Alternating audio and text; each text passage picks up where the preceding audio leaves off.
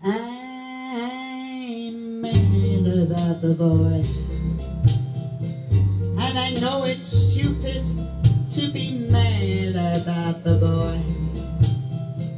I'm so ashamed of it, but must admit the sleepless nights I've had about the boy.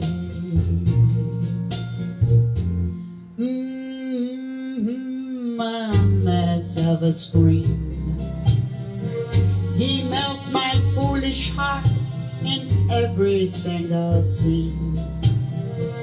Although I'm quite aware that here and there are traces of a kind about the boy.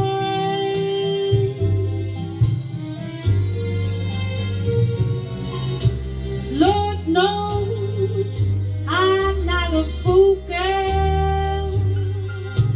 I really shouldn't care.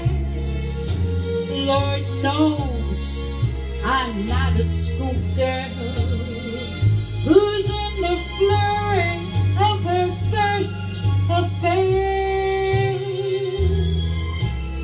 Will it ever cloy this sad diversity of misery and joy? I'm feeling quite insane and young again, and all because I'm mad about the boy.